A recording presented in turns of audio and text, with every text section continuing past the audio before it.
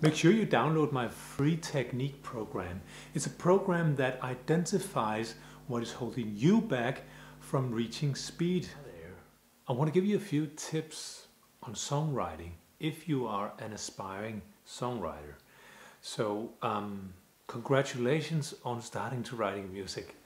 Now I want to give you some of the tips that I really made use of when I started to write music. This is obviously many years ago when I started, and one of the things that really helped me in getting into writing music and composing was that I obviously didn't have an audience, and there was no rules. You know, nobody told me to do something in a specific way, to compose in a specific way. It was just take a little bit of this and take a little bit of that. And I always thought that today, since I've been in a little bit of the music that I compose, is a little bit in the proggy area. And I think the beauty of that is that first of all, there's not a big audience for it.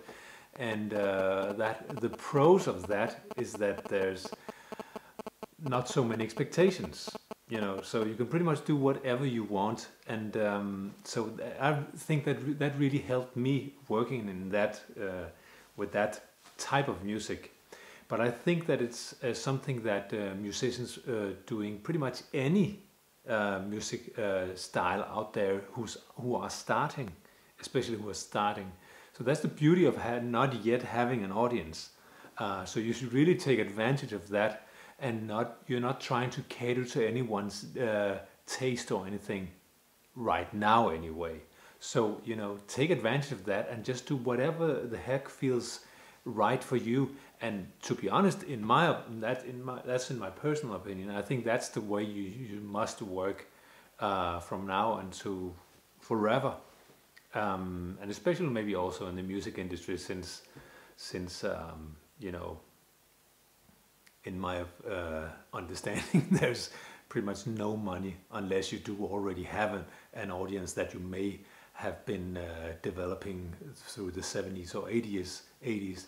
But if you're new to this, if you're new to writing music, then the least thing you should worry about is what do people want to hear, because that statement alone will probably kill the whole you know, passion for creating music.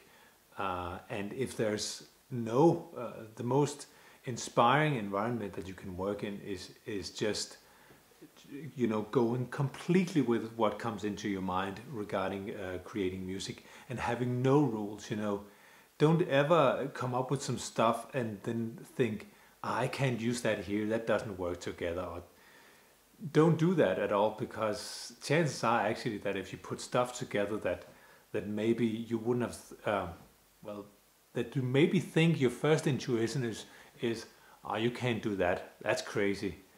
Maybe that's something that actually maybe will start to create your style that will work for you.